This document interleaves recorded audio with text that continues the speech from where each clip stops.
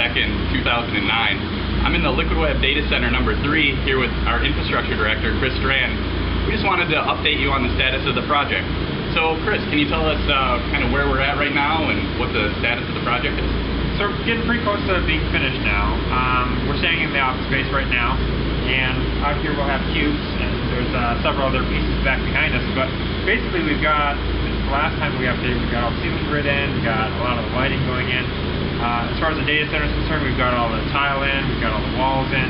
We're working, the last kind of piece to finish up is finished pieces as far as the flooring and the electrical. Obviously, electrical is a big component of this build.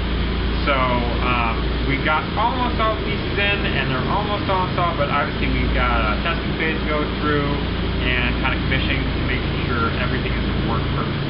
Okay. Is there anything special going on in this office space compared to our other data centers or just traditional office space?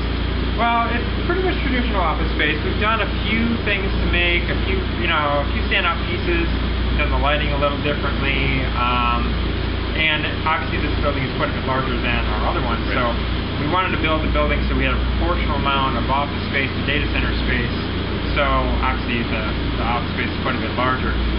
Where we're standing right now, this is 20,000 square feet on the first floor. We've got 20,000 square feet on the second floor, which will be renovated at a later time if we really need it. And in this space we've got a nice break room, we've got several conference rooms. We designed the conference rooms to be kind of a combination training room and conference room just for staff training. Obviously Liquid Web hires a number of technicians. We have a lot of industry-specific training that we go through.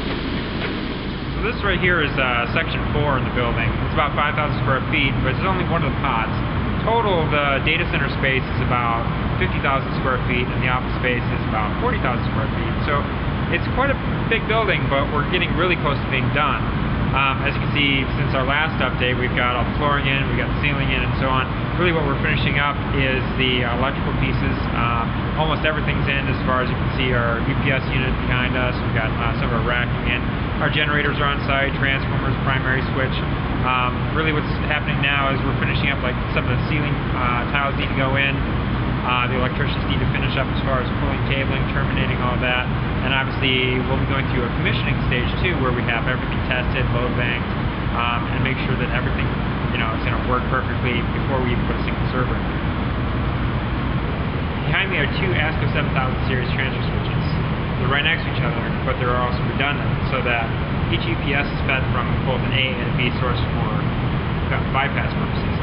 But in addition to that, each unit is also a bypass isolation transfer switch, meaning that there's redundant components in each transfer switch, so that if we were to have a problem with either one, we could basically bypass the main mechanism of the transfer switch and run off an alternative power feed. So we're on the north side of the building, and what will eventually be out here is 24 generators. These are our first two to power the first phase of our build. And eventually we'll be adding additional generators to this parallel setup. But basically we've got a primary switch right there, we've got two generators, we've got two transformers, and we have a junction box. And the electrician's in the process of installing these right now. The generators are provided by Generac, and it's kind of interesting, they're a parallel system.